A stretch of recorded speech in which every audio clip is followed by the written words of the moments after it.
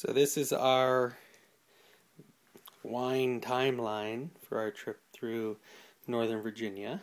We went to 6 different wineries, and this was the booty that we got. We bought a lot of wine, but it was all like once-in-a-lifetime stuff, because I don't think we're going back into that area anytime soon. So probably the highlight of the trip was Nota Viva. And Nota Viva was featured on Dream House on DIY as they built their big timber frame house that housed their tasting room and their family. And so we met a really nice man who took the time to go through the tasting and really tell us about the wines and what they do. And they're a little different. Like, their musicians are not really wine. They're probably the least wine people of anyone. So they pair their wines with music. That's what Nota Viva is about. So they pair their wines with music instead of food. And if you look here, it says best paired with starry nights, bonfires, and fast gypsy music. So that was cool. That was Nota Viva. Then we went to Hillsborough. Hillsborough was kind of cool because they did their tasting was seated, like a restaurant style, and then they came around and would pour 4 different flights, so two wines at a time that were similar, and there were 4 different rounds of it. And in this one we only bought the Moonstone, was the one that we liked. They might have been the most beautiful of all of them with the grounds that they had, but their wines were more an assault on the senses. This was the only one that was kind of sweet. And Ducany was actually the one where someone who really knew wine took the time to teach us a little bit about how different processes in growing the grapes in different soil and different amounts of sunlight can affect the final product. And they're also like a teaching campus for one of the local universities that has a winemaking course. Ducany is sort of their like learning lab. So they make some very basic wines, although they had a very cool raspberry wine. Yep, they had a very cool raspberry wine.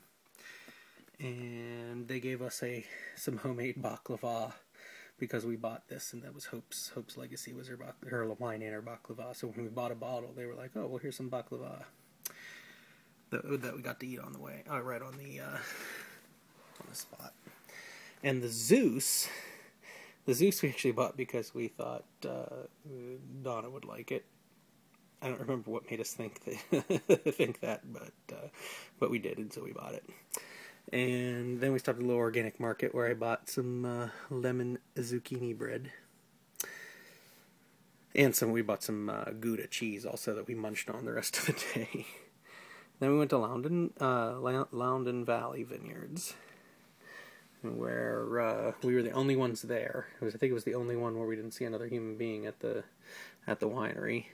We got the Route 9 Red, which was sort of an interesting, not as dry red wine, I thought. Like a red wine that I could get behind. Because, as we all know, I'm nothing but a sweethead.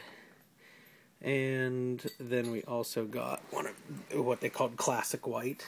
And it was probably the sweetest white wine that we saw in all of Virginia. Because most of the wines in Virginia were not very sweet. They were far more dry and peppery overall than a lot of the other areas we've gone to wineries. And then we went to the one that we thought was going to be our favorite. That was Sunset Hills.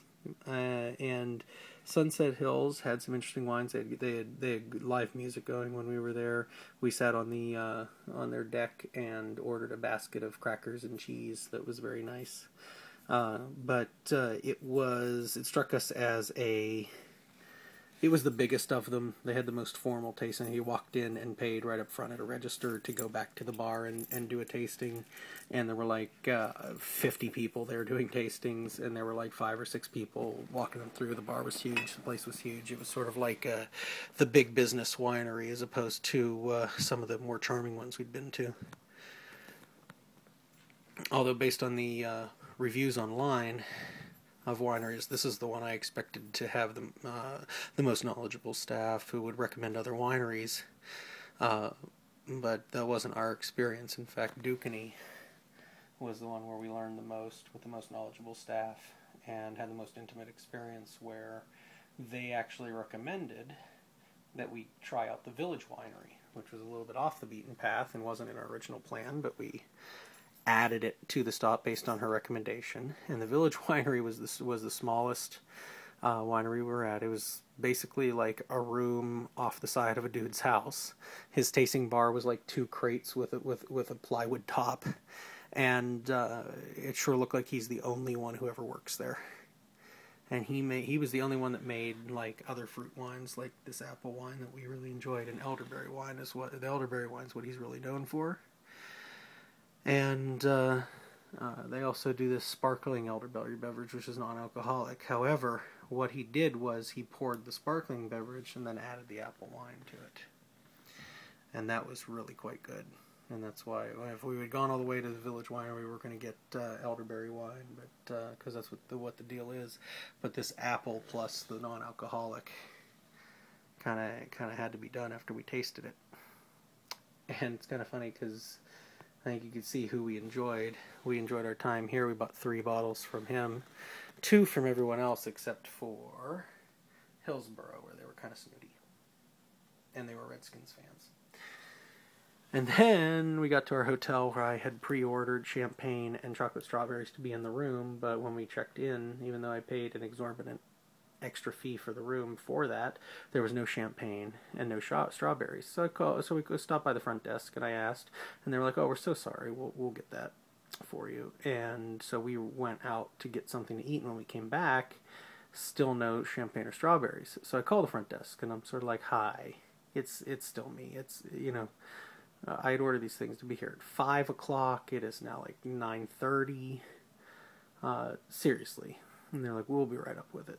So we waited like an hour and gave up, and just on our way out, because we wanted to go down to the National Mall, we said, "Look, just if they even get it together, put it in our room. Otherwise, take it off our bill." And when we came back, some of the worst chocolate strawberries ever were in our room. Seriously, they were made by a 5-year-old, like at the last second. It's like a school project that didn't come together after an all-nighter. But they had told me that they would comp it. Well, they couldn't comp it because it was built into our room rate. So instead what they did was they gave us an extra bottle of champagne. So we killed most of 1 bottle of champagne, then saved some and had mimosas in the morning with the room service breakfast we had set up, which also was very late and was good, but was kind of obnoxious. But this is our extra bottle of champagne that we got from the hotel. So that was our Virginia wine tour.